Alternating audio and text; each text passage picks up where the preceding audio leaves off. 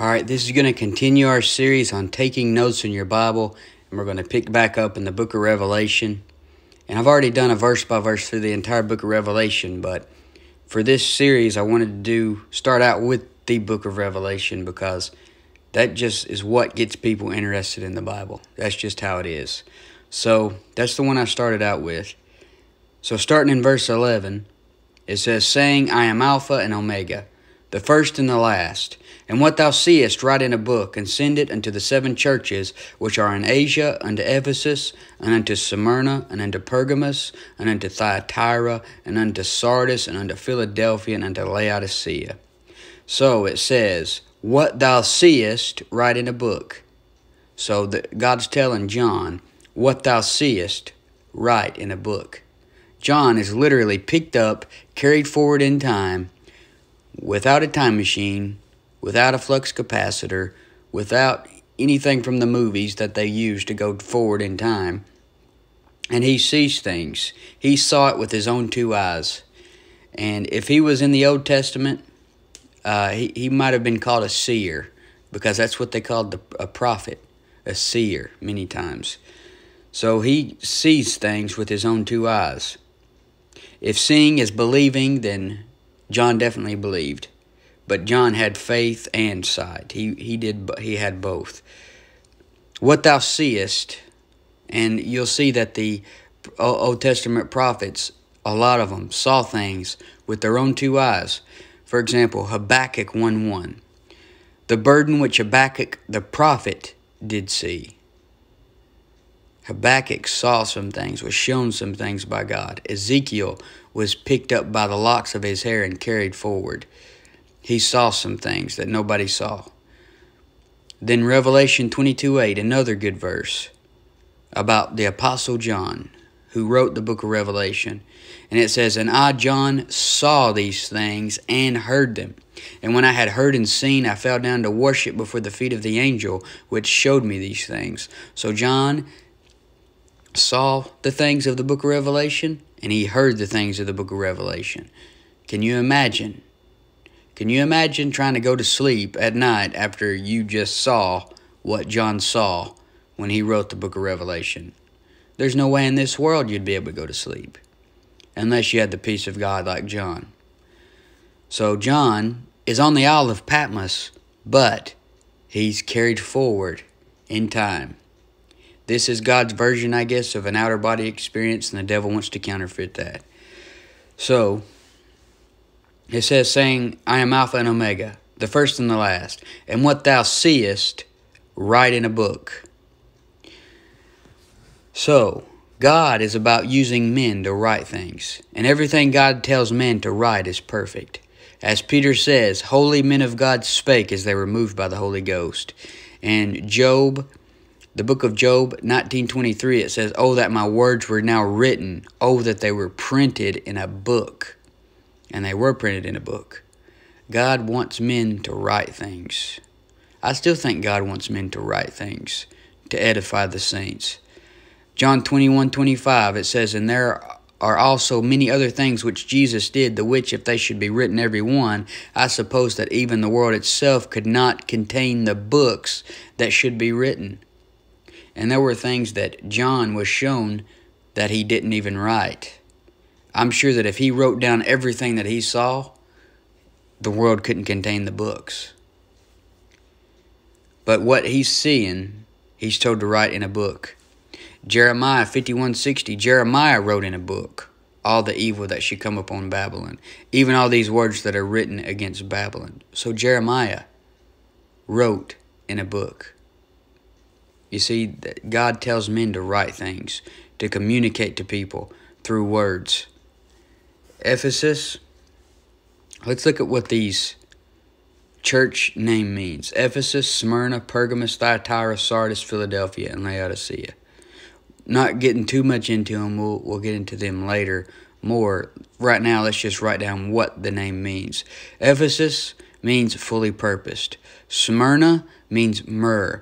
Pergamos means much marriage. Sardis means red ones. Thyatira, odor of affliction. Philadelphia, brotherly love. Laodicea, civil rights. Now, a little bit more on them. These 7 churches can go in so many different directions. They got so many different applications.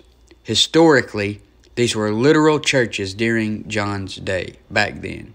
Practically, we can learn valuable lessons for us today just by reading about these churches. Prophetically, they represent churches in the tribulation, and each church can represent a certain time in church history, the most well-known probably being the one we're in now, that people believe we're in now, which is Laodicea. All right, now verse 12, moving on to verse 12. It says, "And I turned to see the voice that spake with me, and being turned I saw 7 golden candlesticks." Okay, the only thing I looked at on this verse was the candlesticks. And what are these candlesticks? It says it in the same chapter. If you look down at verse 20, it says, "The mystery of the 7 stars which thou sawest in my right hand, and the 7 golden candlesticks.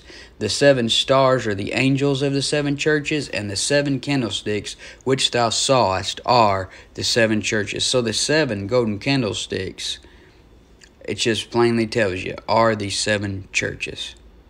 All right, verse 13. "And in the midst of the 7 candlesticks, one like unto the Son of Man." So who's the Son of Man? Just go to Matthew 24:30, and it tells you who the Son of Man is. It's the Lord Jesus Christ. Okay, the Son of Man, clothed with a garment down to the foot, and girt about the paps with a golden girdle. So this garment, let's look at this garment. Revelation 19:13 through 16 gives you a good description. It says, "And he was clothed with a vesture dipped in blood, and his name is called the Word of God." This is the Lord Jesus Christ.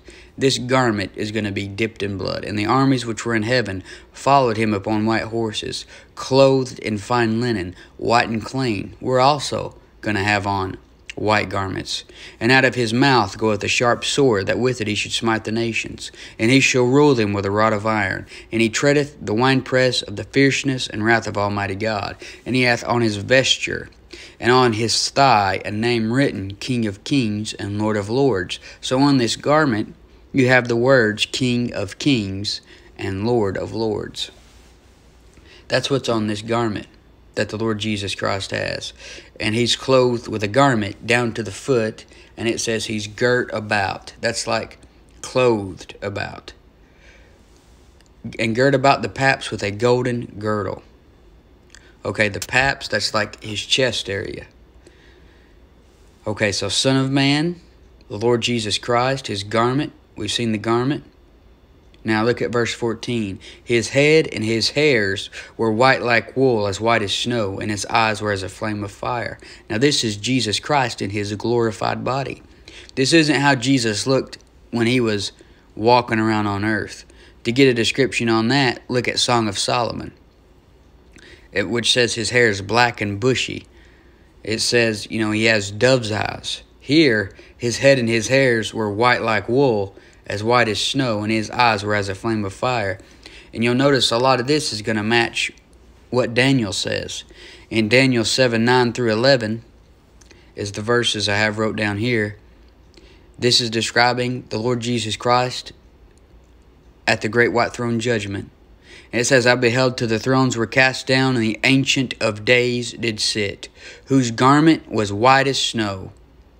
So there's that garment again. "And the hair of his head like the pure wool," matching Revelation 14, which says his head and his hairs were white like wool. So his head and the hair of his head like the pure wool. "His throne was like the fiery flame, and his wheels as burning fire." Those wheels is probably the same wheels that you see with the cherubim in Ezekiel 1. "A fiery stream issued and came forth from before him. Thousands ministered unto him, and 10,000 times 10,000 stood before him. The judgment was set, and the books were opened." There's those books again. God loves books. "I beheld then because of the voice of the great words which the horn spake. I beheld even till the beast was slain, and his body destroyed and given to the burning flame." So this This is showing you the great white throne judgment, and also leads many people to believe that the great white throne judgment doesn't take place after the millennium, but right after the second coming. Because here it has the beast slain, destroyed, and given to the burning flame, which matches what happens at the end of the book of Revelation when Jesus Christ comes back. But we're never going to know all these things perfectly until we get to heaven. But it's led many people to believe that. But there in Daniel 7, 9 through 11, you have the Lord's glorified body described, which matches what verse 14 said in Revelation chapter 1. Now let's look at eyes, his eyes. His eyes were as a flame of fire, it says in Revelation 1:14. And if you look at Daniel again in Daniel 10:6, it says his body also was like the beryl, and his face as the appearance of lightning, and his eyes as lamps of fire, and his arms and his feet like in color to polished brass, and the voice of his words like the voice of a multitude. This is very similar to what we're reading in Revelation 1:14, 15, and 16 here. Okay, verse 15. And his feet like unto fine brass. Once again, that'll match Daniel 10:6. His feet like unto fine brass, as if they burned in a furnace. And Jesus has been in a furnace. In Daniel 3:23 through 25, that's when the three Hebrew boys were put in the fiery furnace, and the Lord Jesus Christ was in there with them. So no wonder it's as if they burned in a furnace.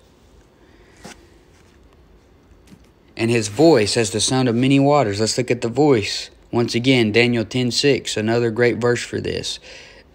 The voice of his words like the voice of a multitude. Imagine hearing the Lord's voice, and you're going to hear it one day. It's going to say, come up hither at the rapture. You're going to hear the Lord's voice. It may wake you up out of your sleep. It may call you up while you're at work, or when you're just sitting around doing nothing. That's why you want to be doing something. Maybe the Lord will call you up when you're doing something for Him. Jeremiah 10:13 says, when He uttereth His voice, there is a multitude of waters in the heavens, and He causeth the vapors to ascend from the ends of the earth. He maketh lightnings with rain, and bringeth forth the wind out of His treasures. Revelation 14:2, and I heard a voice from heaven, as the voice of many waters, and as the voice of a great thunder. And I heard the voice of harpers harping with their harps.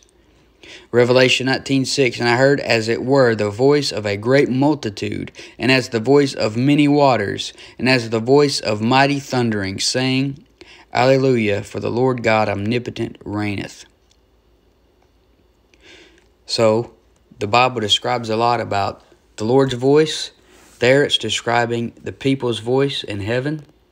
It describes what the wings of the cherubim sound like. They sound like the voice of God. They sound like many waters. So the voices of people are described a lot in the Bible. God's voice is described, and it sounds like many waters.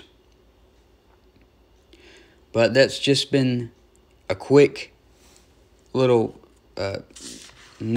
look at note-taking in the book of Revelation, and probably next time we'll finish up chapter 1. So it really didn't take that long. And I mean, if you wrote all this down, then you already have tons of notes in your Bible. I mean, I've not counted how many references I have wrote down, but it's a lot.